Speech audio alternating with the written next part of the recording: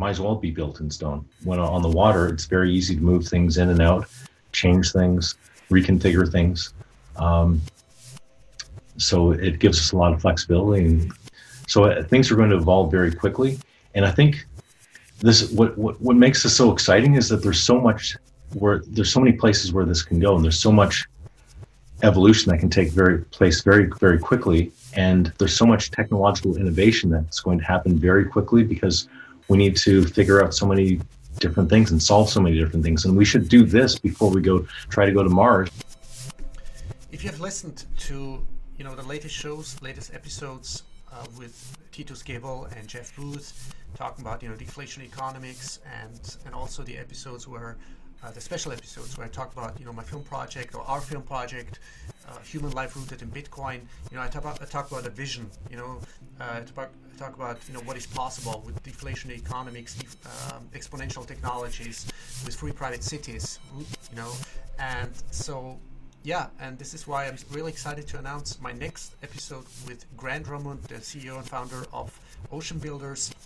It's going to be, we're going to cover a lot of questions and topics, and I also want him on board with our film project because once he's ready to go, we're going to film that and really give humanity, give the people the first glimpse, the first feeling, the first comprehension of what it would be like to live in freedom, in whatever you want to call it, seapods, landpods, citadel cities, free private cities, where your private properties are protected, your well-being is being taken care of, your security, your safety, much more efficiently, much more cheaper, actually, cheaper and better, with better services, more innovative products and services. So without further ado, I'm really excited to have to start with Grant Romundt. Let me know if you have any questions, and if you want to contribute in any shape or form, please give me a DM or email me at hello@thetotalconnector.com. And now we're going to connect it all together. Have fun. Welcome to the Total Bitcoin Podcast Show. My name is Keyvan Davani. My very special guest is Grant Romundt, and he's the CEO and founder of Oceanbuilders. Thank you so much for your time, Grant, and welcome to the show. Yeah, no problem. I'm great. I'm happy to be here. Thanks for having me. Yeah, listen, Grant, I've actually I told you about this interview that you had with Beth, and I find your personal history, your background also very interesting, because it seems like you also went through a personal, spiritual, emotional, physical catharsis.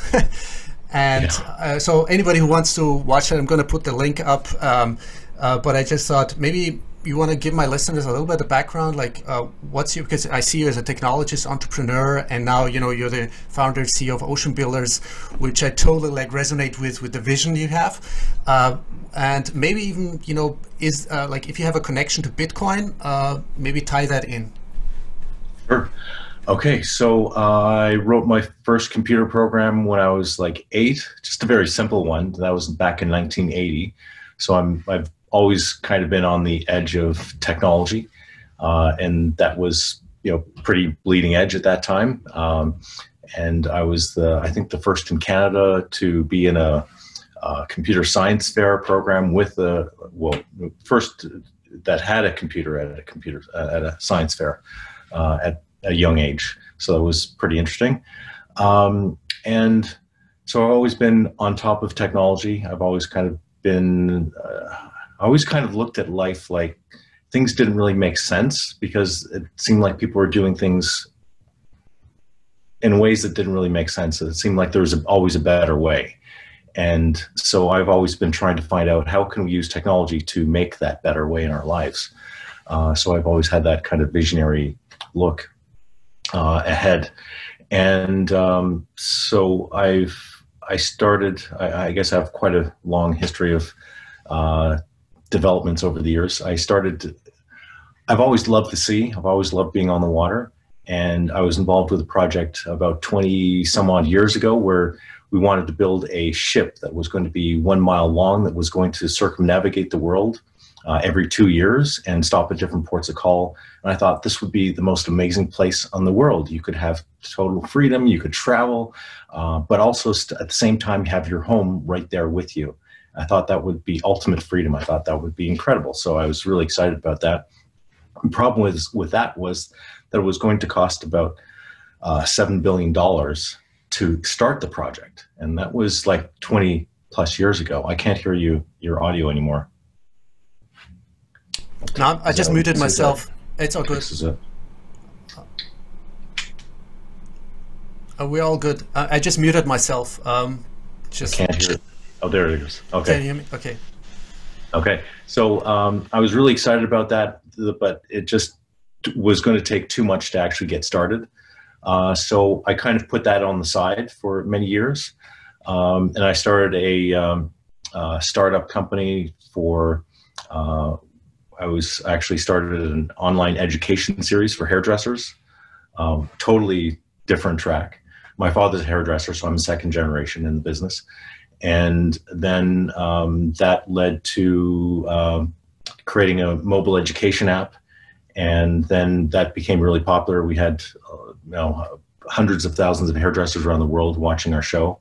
So that was really going well. And then I showed that app to some big corporate clients like Wella Professionals, Clairol, OPI, Sebastian, and a lot of the big beauty industry brands, and they all loved it, and they wanted for us to build a brand, an app for them. So I have a whole development team now that does mobile app development for the professional beauty industry.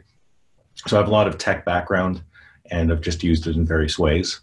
And did you want me to get into the health issues that I had, or I don't know?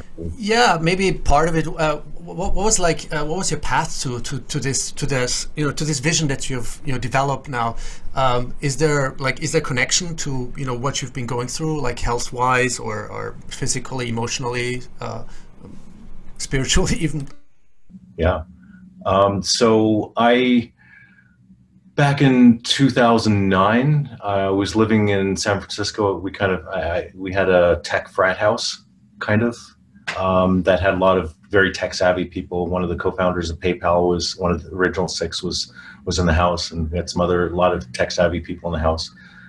So they were encouraging me to do more online things that could scale better than what I was doing at the time. So they kind of encouraged me with that. And it was also around that time that I started getting really, really sick. My health was just really bad, and I didn't know what was going on.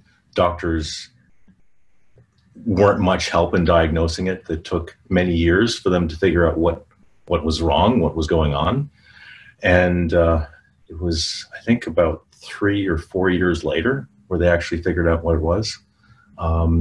So that led to the point where I was in hospital for a long, several times for many years, and I was really on my deathbed for a long time, and I kind of went through the whole point where you have to really figure out what your life is about and if you want to really stay here or not, because it was at that point, and so you kind of, when you're faced with that kind of situation, you really are forced to think and to reevaluate your life and reevaluate how you're living and how you're just like everything from A to Z. So I basically woke up every morning, and every morning, like, I got up like 8 o'clock or whatever it was, and I started to fight. I just started to fight every day, just fighting to stay alive, doing everything you can imagine for health, to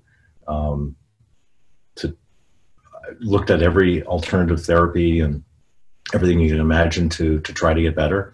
And I slowly got better and better and better. And finally in 2016, kind of everything just magically came together, and I was fully healed, which was like a huge miracle.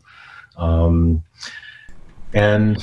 I guess tying it back to Bitcoin, well, from the Freedom Ship project, I loved the idea of freedom. I loved the idea of being able to travel and have your home with you and have this incredible lifestyle that I thought would be amazing.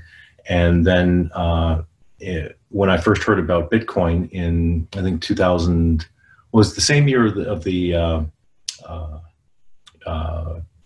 issue in Cyprus, when the banks were doing their... I think it was 2013, 14, something like 2013, I think. Yeah. Mm-hmm. Yeah, 2012 or 13, probably 13. Mm-hmm. And as soon as I heard about it, it's like, wow, this is it. And my friend told me about it. It was like $65, and I thought, oh, I gotta get some. And it took me a week to figure out how to get some. It must have been like difficult at that time, right? Because it's like, you know, nowadays it has got much better, like, you know, from usability or, you know, whatever, mobile wallet, hardware wallets, the keys that you can, you know, manage yourself, right? Yeah, like at that time, I think I didn't want to send money off to Mt. Gox in Japan to buy some Bitcoin. I wasn't comfortable doing that, so I just kept on searching for a way to get it in Canada where I was, and I eventually got some in local Bitcoin. I overpaid for it, so I paid, instead of $120, I got it for $130. But who wouldn't mind $130 Bitcoin now, right? So I got one at $130. So, and then a few more throughout the year before, and as it was running up to the big run up to that big crash of that year, not the biggest crash of Bitcoin's history, but certainly a huge one at that time. So that brings us up to date with that. And then now with Oceanbuilders, I was living in a floating house in Toronto for about 3.5 years. It's kind of like a house from the movie Sleepless in Seattle, where it looks like a normal house. Like it is a real normal house, but it's floating on water. It has like concrete and foam at the bottom, so it actually is very stable, but also floats. And it was at a marina in Toronto. And I've never liked Toronto. I was actually about to move to Europe. And I thought, well, why don't I just see if I can find any interesting Airbnbs in the area to stay at? And then I found this floating house. So I found it, and then I kind of fell in love with it. And I stayed, instead of one night, I extended to a week, and then a month, and then it was like 3.5 years. And then I got on a plane at one point, and I was going to an Acapulco, and I met Joe Quirk on the way there, who's from the Seasteading Institute, and he told me about their plans, that they were building this floating home in Thailand. And I thought, well, that's amazing. I live in a floating home, and so Joe and I kind of become best friends right away, right there. And I said, oh, I want to go, and I want to see it. I want to be there. And I was already planning on going to Thailand for a meditation retreat. So I thought, okay, I'll do my retreat, then I'll go there, and hung out with Chad, Nadia, and Rudy for a week on the seastead, and did a little boating adventure. It was a really fantastic week. And then the next week, the Thai Navy famously attacked and our station. Thankfully, we weren't there, and that. Everything that happened with that adventure is being written into a book and a movie, because it's quite a story of what happened in the next. It was like a 10-day adventure, and has all the elements of like a James Bond movie, but it actually happened. So it's going to be a documentary. It's going to be produced like a motion picture movie out of this story. Well, it's being written first into a book and then into a movie from there, and we don't know who's going to pick it up, so it's hard to say if it's going to be a big screen. But things are evolving, and I think it could be it has all the elements of a big picture movie, so I think it could be there. Yeah. So, Yeah, I mean, I just love, your, first of all, a big shout out, to Josh Lopez, who got me in touch with you because I had posted, this short brainstorm article about my vision and this film project, which, I've created a group with all kinds of Bitcoiners. And I thought, oh my God, this is exactly what I've been waiting for. This is exactly, the vision that I want to show as, for the trailer, at least, with a focus on the trailer, the first 5 minutes, just to, get some excitement going and get the attention and make people comprehend what Bitcoin is actually about. So I find it, hilarious that you just mentioned also, that it, at least it's planned to make a movie or a documentary out of the story that you lived through. Yeah. It has a lot of crazy elements in it that you just can't believe. And we've done a lot of research since then to really dig and see what were some of the motivations behind it. And what we found out is things you wouldn't have expected. Like there's a lot of things below the surface that are motivating factors on the Thai Navy's part. And there's a lot of corruption that we've discovered that is pretty interesting as well. I don't know how much of that will make it into the movie. We may want to be a little bit politically correct or something and not talk about everything, but we'll see what happens as it evolves. Mm-hmm. But actually, this is one of the most important topics when it comes to Bitcoin is after talking to Titus Gebel and Jeff Booth together with them on an interview on an episode, for those who don't know, Titus Gebel is the author of Free Private Cities and the CEO and founder of Free Private Cities project. So I think the first official project that's been started in Honduras. So I really loved his book because it's about creating self-sovereignty and having sort of a private contractual partner service provider providing all the services which you could expect or one should expect from a government, but just to deliver it much more cheaper, efficiently. Just restrict like the tasks of the contractual provider or service provider to the minimum, like protecting liberty, private property rights, well-being, security, safety, and everything else. Create a structure on a monetary deflationary economics with technologies that are even up to now beyond our imagination, let alone comprehension, and do everything much more efficiently and better, and really live in a deflationary environment where the citizens or the contractual partners, who go into contract with the service providers in a free private cities, whatever shape or form that might have,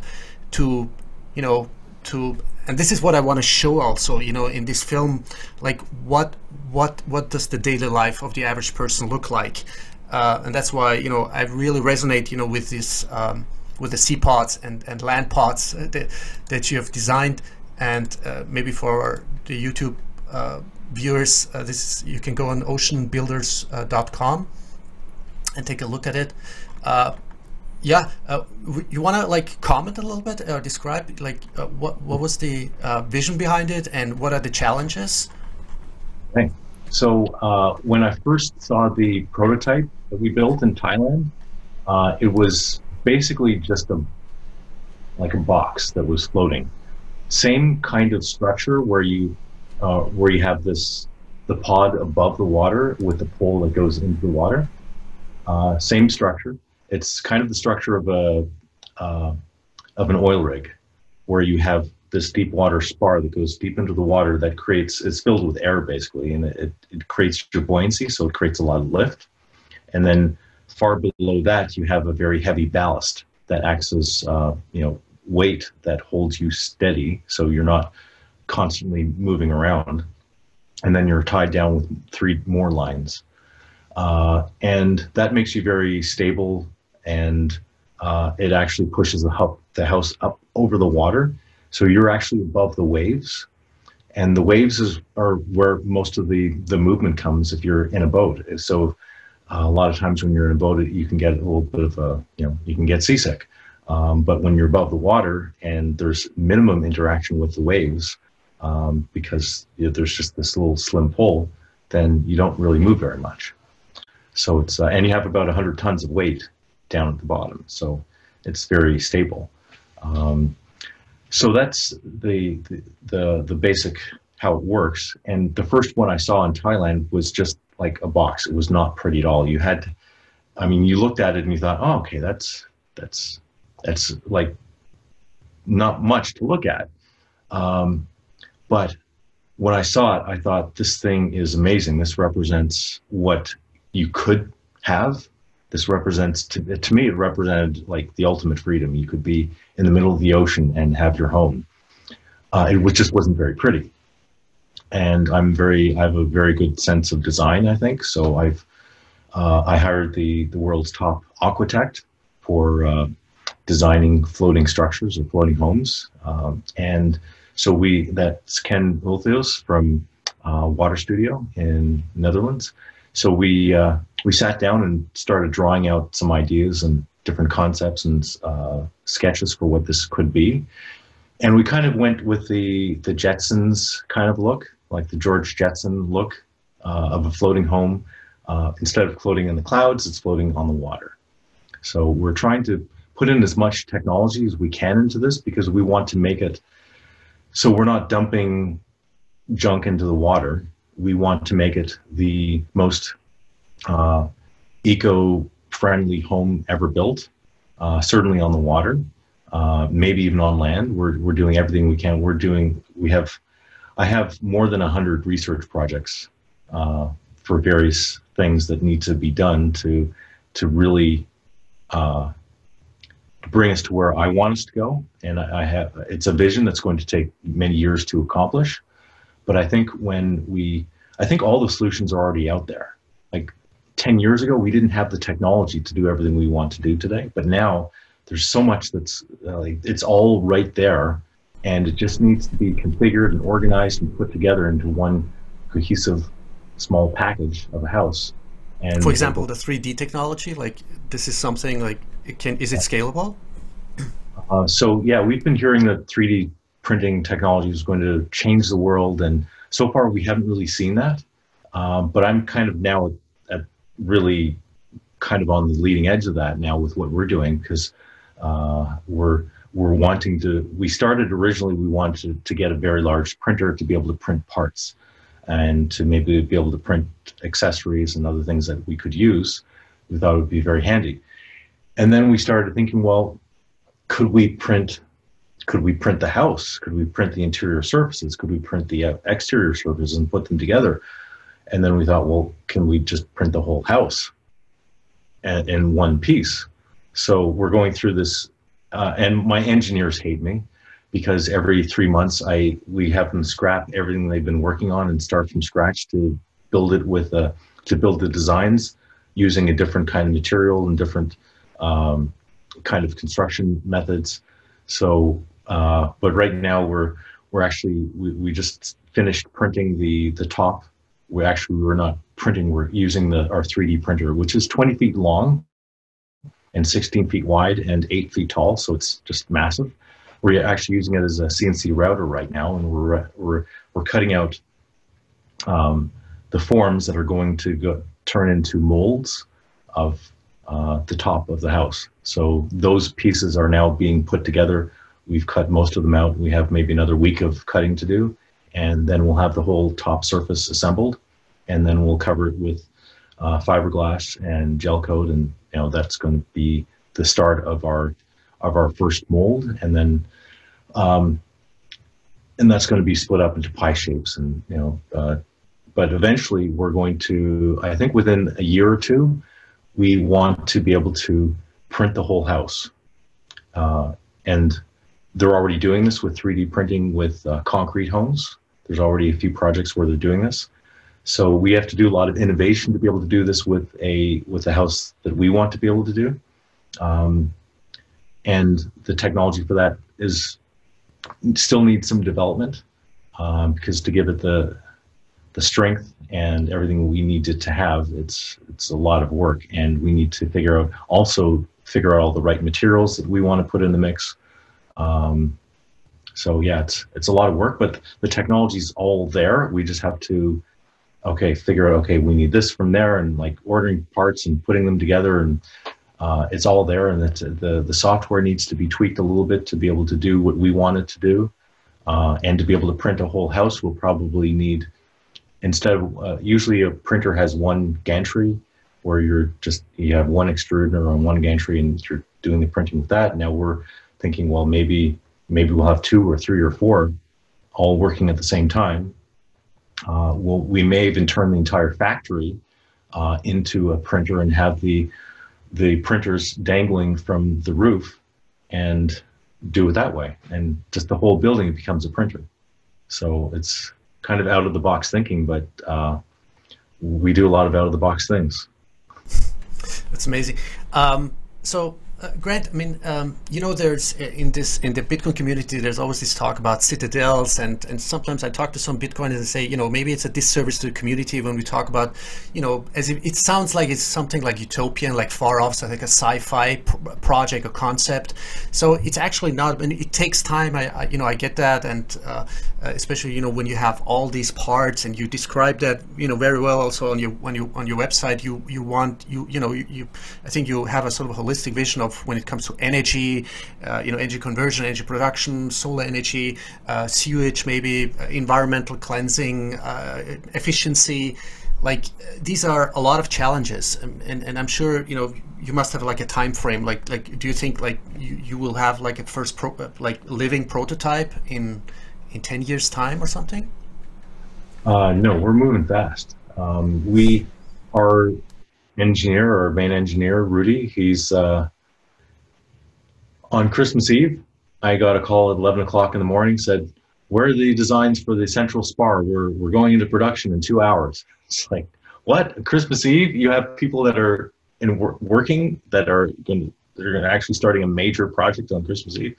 So luckily, within 15 minutes, our engineer emailed me the designs. He was just finishing them up. So yeah, I love this team because we can make things happen. There's a lot of people that talk about things that don't ever do things, and I love Rudy because he's just sets a sight on something, and he's a bulldog. He doesn't stop until he gets it. So he just keeps on going and makes things happen. I've been an entrepreneur for a very long time, and I do the same exact thing. I try not to talk about things until they're very concrete, until I know I have the pieces of the puzzle to make things happen, and I don't just sit around and talk about it like a lot of people that they just talk about what they're going to do. Oceanbuilders is really about like doing things. So like we're already assembling. We built a manufacturing plant to build our homes. Like we built it this year. Even with lockdown, we were building a manufacturing plant. Manufacturing plant is 90% done, but it's enough to start making things. There's no boat in the world that would do what we needed to do to be able to get from land to our homes. So we built one. Well, it's being built right now. We built a 1/8 scale model first, and printed it, and then made it out. And now we're making the full size version, which is 20 feet long. It's made to dock with our homes. So that's being built right now, and we also have our first full size home being built right now. So we should have the first home complete, like the prototype. It's going to be a little rough, and it's not going to be the finished like you see in the pictures version. But we should have that done by December, January. And then from there, we want to be able to walk around inside and see, well, okay, well, this needs to be a little bit taller, this needs to be adjusted. So we need to actually physically walk through it. We have virtual reality simulators for the home, so we can actually put like a 3D like a simulator on and actually walk through it. But it's not the same as actually having a home itself and being able to like be on it. So we'll have that done by December, January, and you'll be able to come down and experience it. And we should, within a month or two of that, I think we'll be able to do the final approvals on the design and everything that needs to be on it, and we'll have all the final adjustments done, and then we hit print and we go for it. So wow. This is like next spring we should have these things rolling out. Now there's always things that we can't predict that will come up, like we couldn't predict coronavirus. We would have had a model like instead of December, January, we would have had the prototype now, but we couldn't bring out construction concrete trucks to pour the concrete on our Florida or manufacturing plant to build our plant, and we couldn't bring people out to work at the plant. So we're moving fast. Well, the Bitcoiners are gonna. I mean, this is what we talked about that previously. I guess there's a number of Bitcoiners or libertarians very interested in these kind of projects. I mean, can you share some thoughts? Like, what kind of people are really interested in making a reservation or pre-investing? Is that something you can share?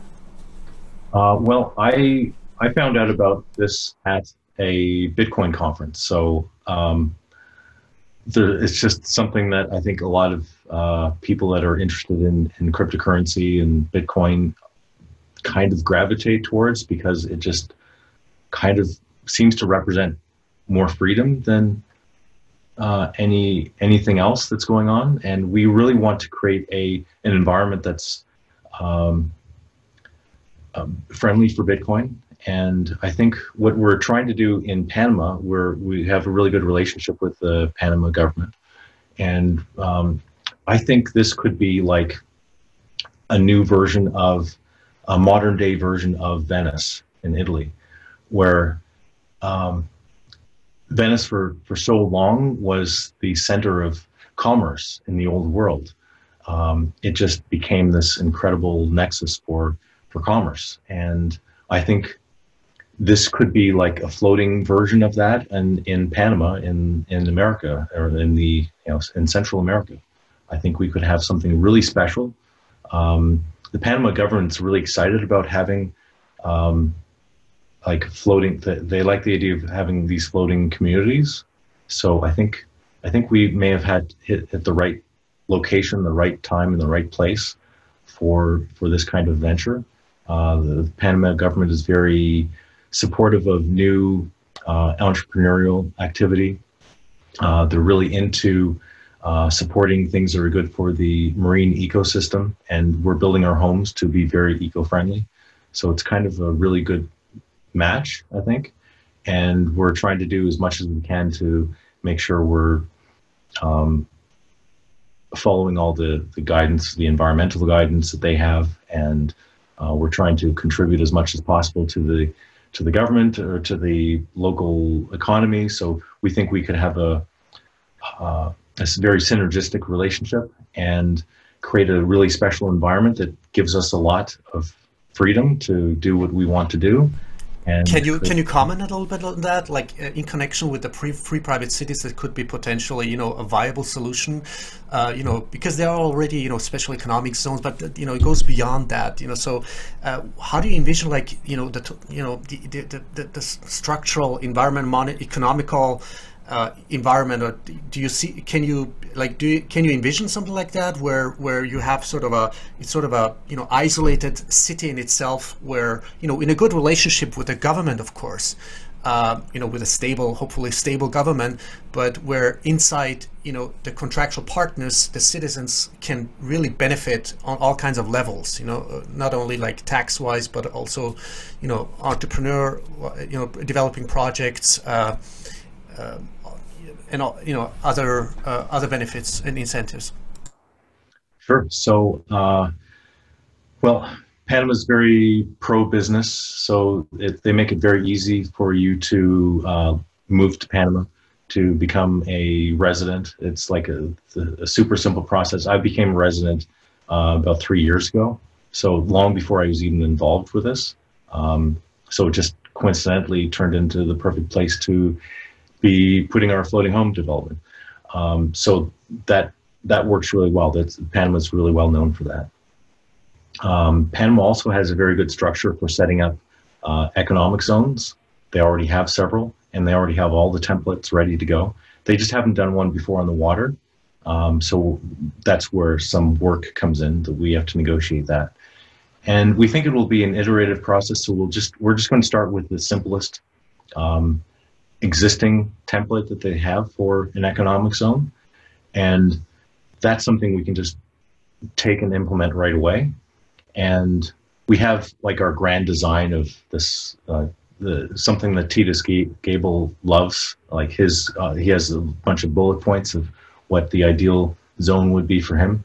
And we could start with negotiating with that, but that would take a 10-year process. We want to start with something that's an achievable step that we can start with right away, and then build incrementally over time. And as we build a relationship, we can be a great partner with Panama, because we're bringing wealthy investors. We're bringing a lot of cutting edge technology, bring a lot of high tech jobs. So there's a big benefit. We've already created a lot of jobs in Panama. We're creating more. We're training them. We're teaching them how to learn new skills. We're bringing really high tech skills there. So there's a really good benefit for them, and for the environment we're creating with for the homes. I think it is someplace where you'll have a lot of freedom. You have an incredible view from your home, your floating home, and you'll have the tax situation in Panama is very good. You pay tax on what you earn locally. But if you have a business that you run in another country, or that you do an online business, or do remote work, there's no taxes at all. So it's a really favorable system for pretty much everyone. And these days, since coronavirus, who isn't working remotely? Like there's so many people, especially Bitcoin kind of entrepreneurs. Most of them are they're into doing a lot of remote work. So there's. Yeah, and these kind of this project, this vision of creating Seapods, Landpods, or land-based pods within this. Can you envision like something like in the ethos of creating a free market principles, protecting free market principles and property rights, that we would have. Especially, when you see now more and more institutional adoption of Bitcoin, like a circular economy rooted in Bitcoin? Yeah. So Panama doesn't have a central bank, so you're allowed to settle your debts in whatever currency you want. The U.S. currency is used for the most part because that's just the simplest and easiest, most accessible. So that is what is mostly used. They do have a local currency, but they only really use it in the banks. So when you deposit US dollars into the bank, then it converts into their local currency. And then when you withdraw it, it comes out as US dollars. So they don't mind if we settle in different currencies. So that's totally okay. So that automatically, that just makes it so much more, opens up so many more doors for transacting in whatever currency you want to pay in. Right, because eventually it would, and it can, and I guess Austrian economists would say the same. It would converge to the hardest and scarcest money, which has all the monetary properties that we could have ever, or any Austrian economist with a living or dead could have dreamt of. It's absolutely scarce. It's decentralized. It's portable.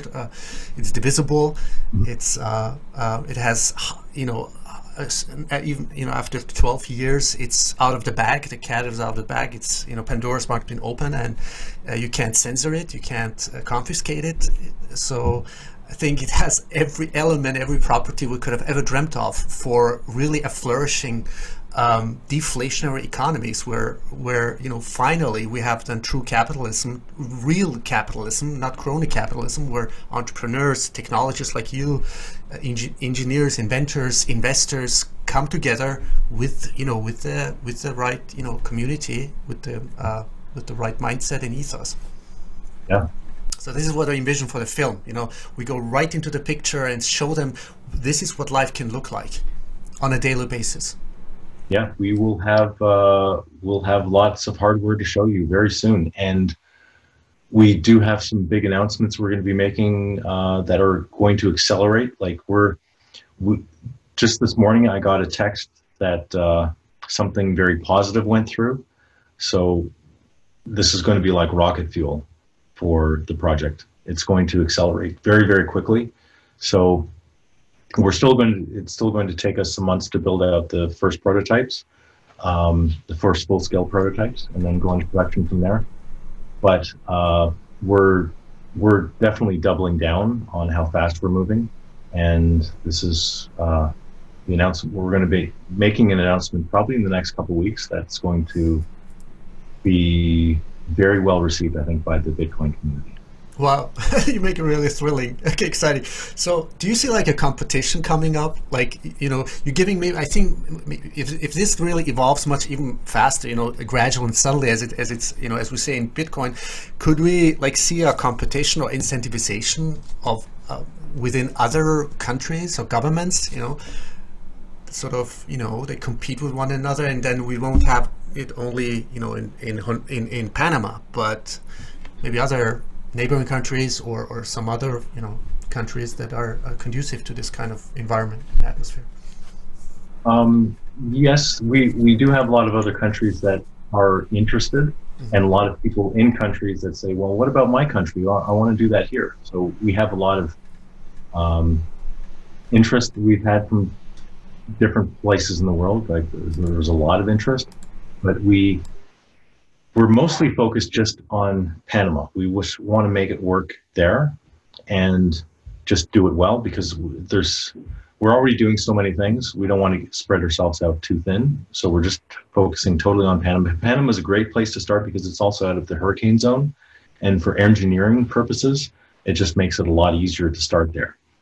So we can engineer them to go in different environments that are more harsh, or where we may have hurricanes occasionally. Or maybe even, I just had some people ask if we can put them in northern Canada, which is basically in the Arctic region. And I thought, well, yeah, we could probably engineer that, but we're not going to start there. So let's talk about that in a couple of years. Check back with us. But Panama is a great place to start, so we're starting there, and it just has the ideal situation. It would be nice to be able to sprawl out to other countries. We're actually designing the homes so we can actually be able to ship them, like put them into a container and ship them to other countries. So and we are actually talking to another country in Asia that may start producing them as well. So yeah, we could have that. Sounds fantastic. When I see those amazing Seapods, I'm like, because I just read this book by J. Storrs Hall. His name is. He's a super scientist and engineer, like with practical one. And the title, is, of course, it sounds like really woo woo, but or like far off sci-fi. Like, where's my flying car? These are the companies I think that are developing these kind of new transportation technologies, such as Volocopter. It's a German company. I think Lilium.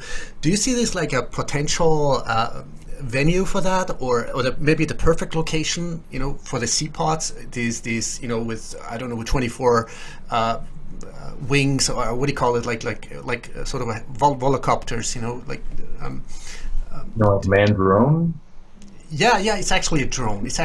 But really, you can take off vertically, and it's got like propellers, like 24 propellers, and I think they're going to, we're going to see more and more test flights. But I think they're planning to build out infrastructure in Dubai for this kind of thing. So I can send you a link. Maybe we can talk about this next time. But that would be like, I see this kind of project with Seapods, the perfect location for a new transportation system.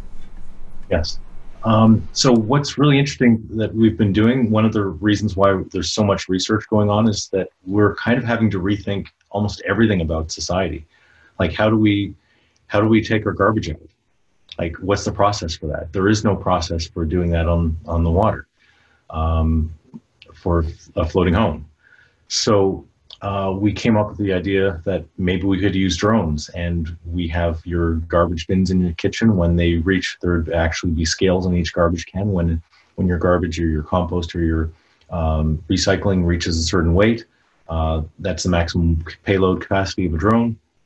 Then you take it out, you put it on the patio, and then it reads a QR code sensor on the garbage, so it knows what it is, and then it triggers an API call to a drone that comes and picks it up. And thought, okay, well that's kind of the coolest way of taking out your trash, on-demand trash pickup and delivery. And then on a more practical way of doing it, the more practical way would actually be having a drone boat that would come and pick it up, because if it fell out of the sky for some reason, then you have a trash problem. That's kind of a messy problem to clean up, and you can take a lot more payload if it's a boat. So we actually are working on that design more rather than the flying version. The flying version we may use for things like pizza delivery, or food delivery, or lighter things. We would like to do pick up by drone boat with garbage, recycling, compost, maybe even laundry. So you put your laundry in a bin, that like a standard laundry bin. You put it on the drone boat, and your laundry comes back in a couple days, or later that day. So all these things can be rethought, like everything, and come up with new solutions. And how do we get there? Well, we're building a special boat to be able to get there, because the right boat didn't exist. And we have had thoughts of actually making the top, like the roof, a landing pod or landing area for one of those floating or one of those manned drones. Like, why not? It would have to be slightly modified a little bit, but it's not. We haven't been pushing that too much, because we've tried to get in touch with some of the manned drones. I don't know exactly what you call them exactly, but we've tried to get in touch with some of them, and they're not really at the point yet where we can bring them on. But I think they're getting pretty close. I think within maybe 6 months to a year, we might get to the point where we can be like, okay, it's the right time to bring one in and do some experiments, because all this stuff is being reinvented, and there's so much that needs to be reinvented, and this is the perfect place to do it, because we don't have the infrastructure in place, so we can just create something from scratch. Like, we can create these new transportation models. We can create these new city services models that you can't do anywhere else, because when you build a home on land, it's everything's built in stone. Basically, you can't easily change things. It might as well be built in stone. When on the water, it's very easy to move things in and out, change things, reconfigure things. So it gives us a lot of flexibility, and so things are going to evolve very quickly. And I think what makes this so exciting is that there's so many places where this can go, and there's so much evolution that can take place very, very quickly. And there's so much technological innovation that's going to happen very quickly, because we need to figure out so many different things and solve so many different things. And we should do this before we try to go to Mars, because all the things we learn how to do here. Yeah, I totally agree with you on that.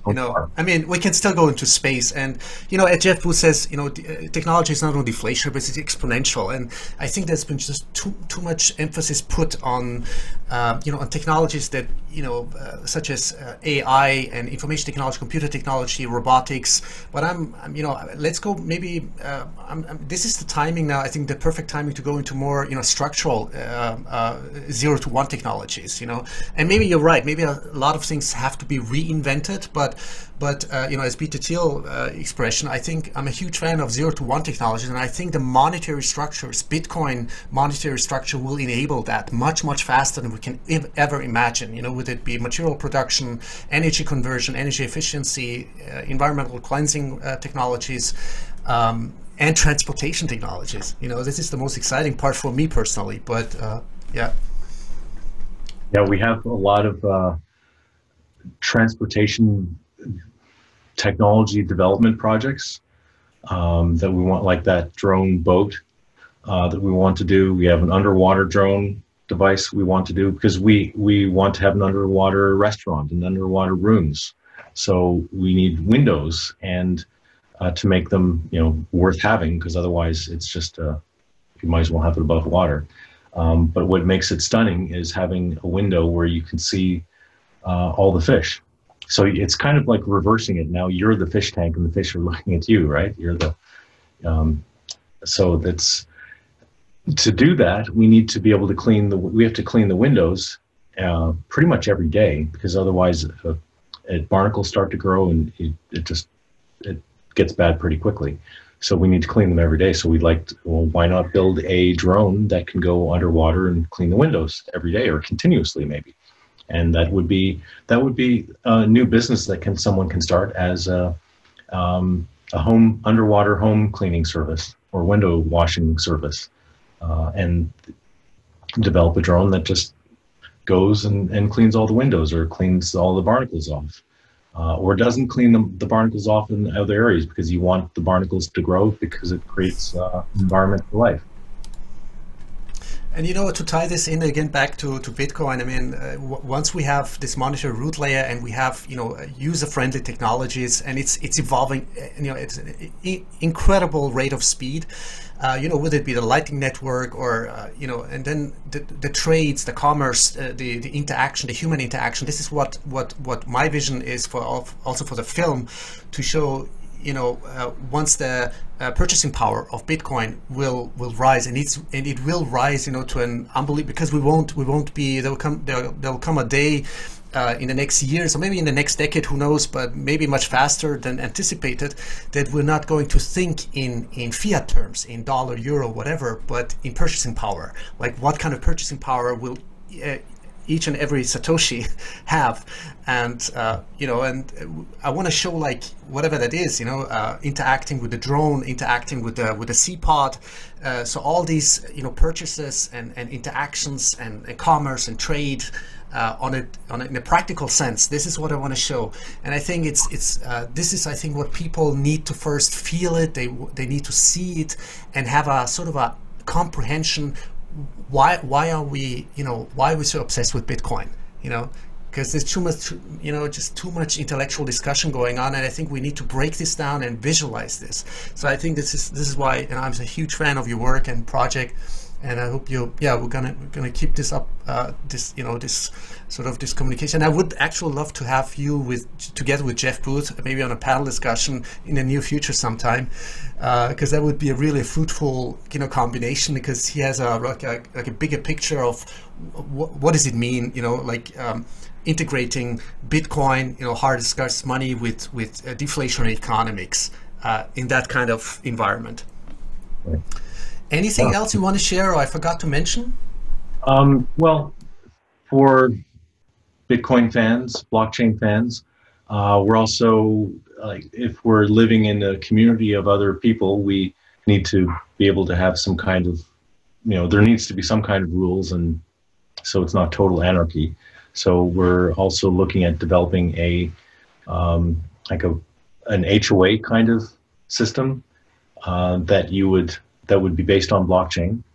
So you would have the community, when it's founded, would say, okay, well, these are the values and things we believe in. These are the things we all agree to, and you agree to them, and they're written in the blockchain, and they're not changed unless, like, a certain percentage of the community says, okay, well, we didn't know what we were doing when we started this. We actually need to have some other rule or some rule changed, but it has to be maybe a certain consensus that has to agree. You have to have maybe 80%, and that's written into the actual founding agreement for the HOA that 80% of people have to vote on this. And you have an app, and you just vote on the app, and it's all written in the blockchain. If you get 80% of the votes, then it goes through. If it doesn't, then it does not go through. So you can't have some out of control HOA agent changing the rules to benefit them, or to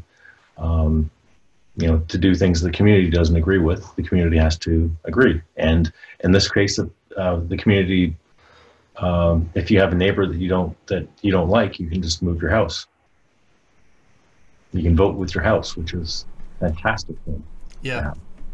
And that's something, as I say, this goes even beyond democracy, because it brings the strength in it is the transparency. And if we can do, I'm sure we could do all this what you're talking about into Bitcoin's blockchain, and really have something that minimizes the intrusion, and really just takes care of people, like protecting the property, the rights, their freedom and the well-being, the safety, the security, which, as I said, a contractual partner like Oceanbuilders or whoever that is, the service provider, can do much, much exponentially better and cheaper and more efficiently and deflationary, with Bitcoin. So any other resources besides Oceanbuilders, or where can I, direct my listeners to? To Oceanbuilders or the Seasteading Institute. Seasteading.org, I believe. I'll put in the show notes. Okay.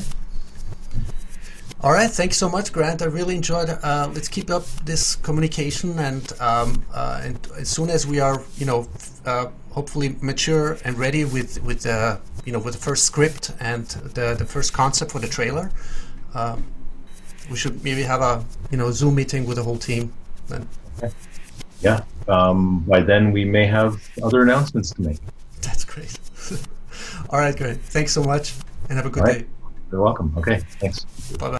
All right, that was a hell of a talk with Grant Romundt, founder and CEO of Oceanbuilders. I fell in love with this project. Not only it's like it's one of the few great projects that are out there, such as Seasteading Institute or Tito Skibbles, Free Private Cities, who I already had on my show together with Jeff Booth. So check that out.